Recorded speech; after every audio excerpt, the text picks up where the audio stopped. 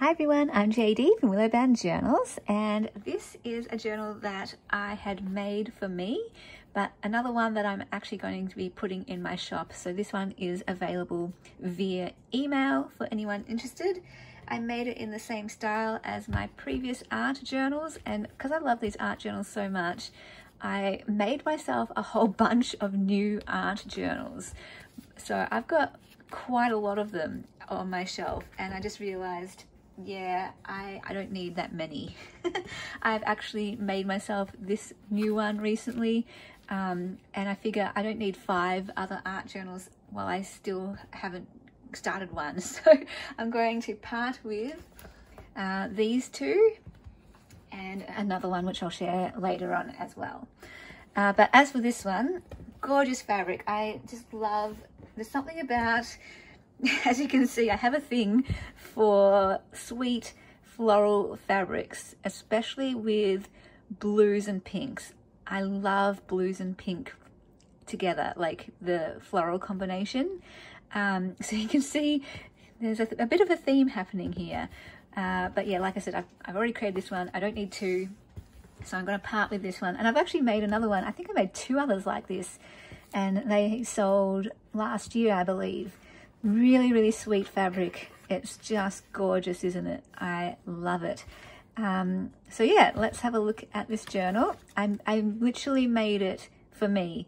So all of the pages are the pages that I love. Bookend papers, vintage ledger, all the same size, all blank in that art journal style. And I was really actually considering taking it apart and putting the pages into my new journal cover, because I love these pages. I handpicked each one to go in here with the intention to use it as an art journal. But then I thought, okay, no, let's just keep it as it is. Keep it as this beautiful treasure journal with all my favorite pages, each one hand selected. And I think there's such a variety, like every page is different. I love that for an art journal. I love that for a junk journal. And so my absolute favorite pages are in here, favorite combination of pages too. So I thought, let's just keep it, and someone can get a real treasure. This is lovely textured paper. It's like my favorite. Oh my goodness. I love vintage ledger so much. It is my all-time favorite paper. And all these papers, like these, have come from ledgers that I've sourced from around the place over the years. So it's very special. I love this one too. One of my favorite ledgers. So yeah, I really hope this goes to a wonderful home. Lots of vintage pages in this one. My new one doesn't really have as many vintage pages. And I love that it starts with a gorgeous book page. They're some of my favorite pages to use. The front and back pages of actual books. I just love that connection because I'm a book reader. I love books. I read books before I journaled. So I think my dream journal would be like all vintage ledger mixed with all book pages from vintage books, like blank ones. That'd be so cool. I love that idea. I've never thought of that idea before. I've done ones just of book pages. In fact, my very first art journal, I believe it was my first art journal. Was it this one? I created this only using the front and back pages of books. There might be a couple like vellum pages and stuff like that, but all the other pages are from books. So I love that idea. I want to do that more. Anyway, so yeah, if anyone is interested in this beautiful journal, it doesn't have to be used as an art journal. Could definitely be a lovely, lovely junk journal. Like I said, my email's down below. You can email me about this if you're interested, and let me know what country you're from so I can include a shipping price, and hope this can be a lovely, sweet, special treasure for someone. I'm actually really, really happy, glad that I've released quite a few art journals like this in various types. Like I said, I think I had 2 previous ones with the same fabric cover, but I've made other ones too. I've made collage covers and different types, but all in this same size. I love this size. and made them in my art journal style with the blank pages. And I didn't actually think they would be popular at all, because most people like the embellished journals, you know, journals with sewing and pockets and ephemera and all that kind of stuff. So I was actually quite pleasantly surprised that these journals were quite popular.